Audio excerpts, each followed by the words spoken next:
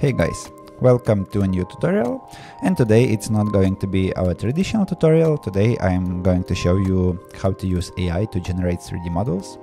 And here I have a 3D model of these characters that I generated maybe like in 4 or 5 minutes. Yeah, actually, as you can see, it's pretty decent model. Of course, it has awful mesh, and you can't use it like for rigging or anything anything serious, but nevertheless, if you look at these characters, they look pretty okay. So yeah, let's discover how to make it. First of all, of course, you can generate image you want to make a 3D model. I used for that Midjourney, and there are lots of websites that you can use, lots of models. Yeah, I used Midjourney, but if you are an illustrator and want to convert your illustration to 3D, this is I guess very good option for you. You can go to the website tripo.ai here. So I would take, for example, this ship. It looks like this. You need to register here to sign up, and this website will give you 600 coins that you can use for generating models. Then you here click single image, drag image you want to convert to 3D model, and click generate. And in the end, you will receive a 3D model. So here are some of 3D models that I generated. For example, let's open this house. So yeah, this was the image that was generated by Midjourney, and this is the final result. And as you can see, it looks pretty decent. So here is a robot. So let me find it over here. And yeah, this robot looks not so good. Because there are lots of small details here, and it looks like something like realistic. And when you try to generate something realistic here, it usually doesn't look that good. So the best cases I found would be more like a cartoony style models or images. For example, this astronaut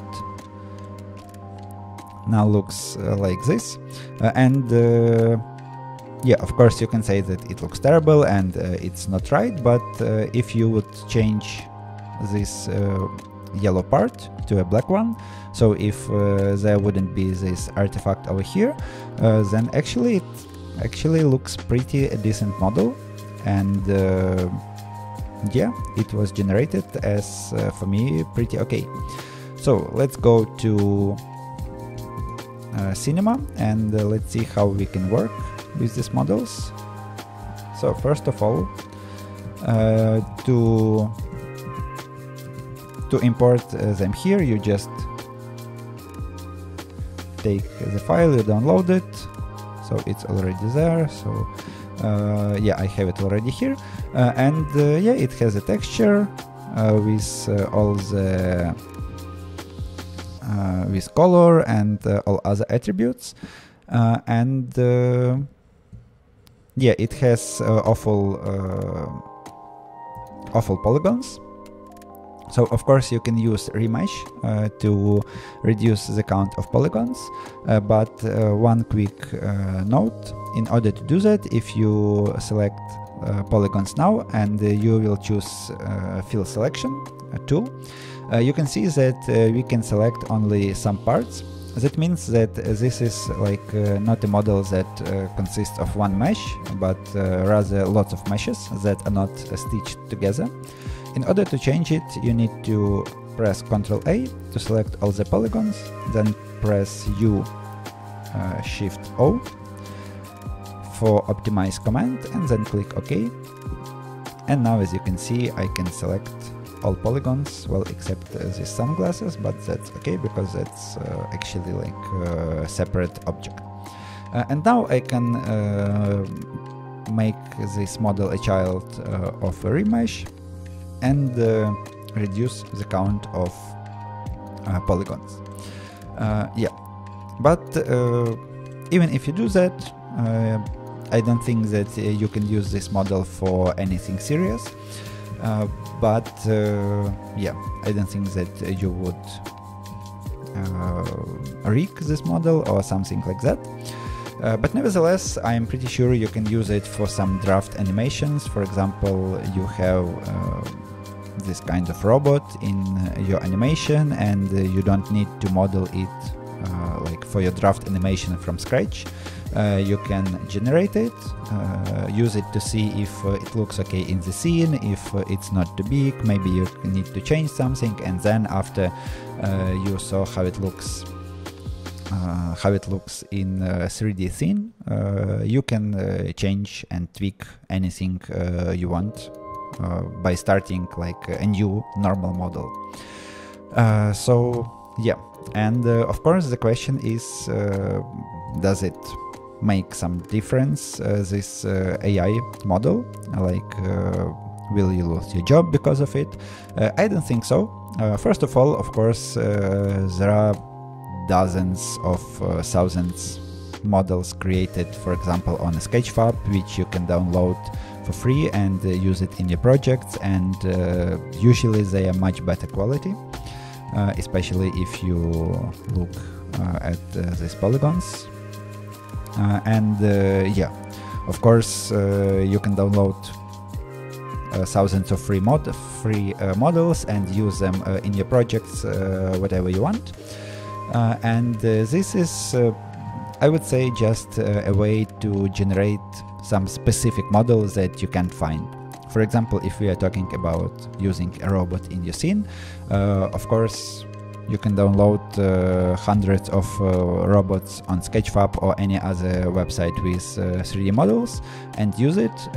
But for example, if you need exactly that kind of robot, it would be pretty difficult to find the same models that you need. So yeah, in that cases, when you need something very specific, of course, this website can help you a lot.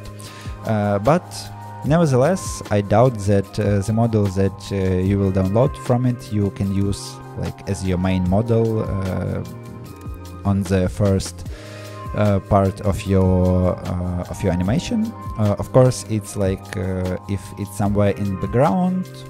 For example, again, if we look at this robot, when it's somewhere far away, it looks pretty decent, and it looks like okay, because we can see all the details. And yeah, actually you could use this model in your animation on background or somewhere far away where you can see all the details. Yeah, but if we are talking for example about main character, of course this doesn't look okay, and yeah, actually it looks pretty strange, and of course you won't use it as the main part of your animation. So yeah, for now I think our jobs are pretty safe, but yeah, it opens lots of interesting options. For example, for people who create characters, you can sketch a character in Procreate or on paper, whatever you use, and then put it in Tripo AI and quickly generate a 3D character, and to see how it looks in 3D scene, maybe you have to change something like some proportions or colors or anything like that. So in that case, it's really helpful, I guess. The other thing that of course you need to pay for it, and yeah, but not necessarily. Every month they give you 600 coins, so if you don't use it too often, you can use it for free. But yeah, it opens some new ways to create 3D and to create some sketches for animation and draft animations, and I think it's pretty amazing what you can do in like 5 to 10 minutes using just AI these days. So that's it for today. Thank you for watching, and please write in the comments what do you think about it. Will you use this kind of generation for your 3D scenes, or will it maybe affect your workflow? I'm pretty curious what are your thoughts, and would be happy to talk about that. Yeah, that's it for today. See you in the next one.